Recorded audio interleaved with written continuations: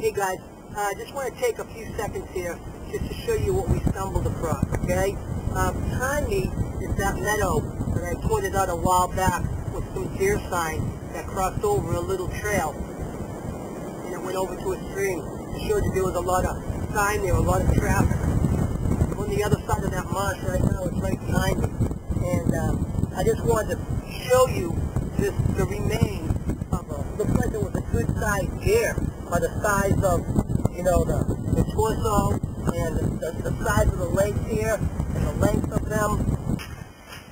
So I'm just going to take my multi-tool, guys, and I'm just taking some of these ribs here. Once I get it through a little bit, they should just snap right off like that. Okay, some of these are going to be okay. Some of these won't work so good.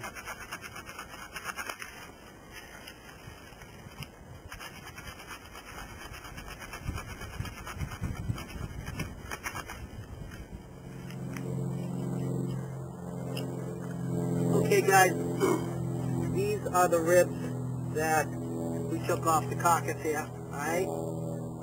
I boiled them down so that it would be easy to work with, right? But I'm in one of my sites and I have a little camp set up here. I got some stone and we're going to see, I also have my small little pack that I have with me, and I'm going to see if we can make some kind of tools, whether it be a dagger or arrowheads or something like that, okay guys? So I'm just going to start working on some of these things and sort of see what happens, okay? So let's go to work.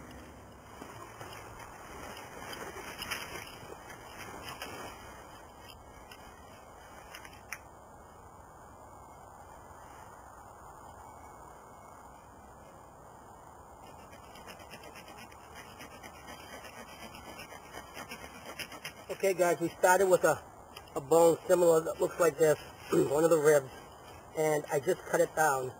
So I have what they call a blank. Alright, it's just something that I can start to work with. What I'm going to probably do is file this down, making a point at this end. Seems somewhat straight, and then I'll start to file this down on here and here and square it off. Put some notches, and we're going to start working for an arrowhead with this. Alright guys, so this is where we're at. This is our blank. I'll keep working, show you where we're at. Okay?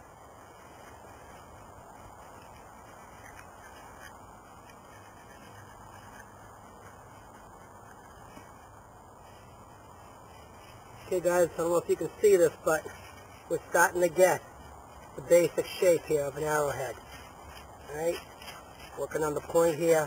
I have to thin it out. It's a little thick down here. You can see the marrow on the inside right here.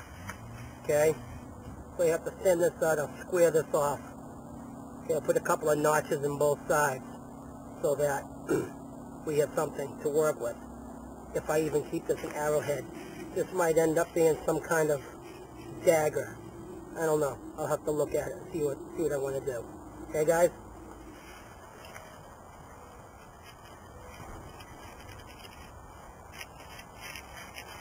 Guys, I'm just taking the corner of this rock to make some grooves in the side of this, right here. So that I'll have some way to tie it off and heft it to my shaft.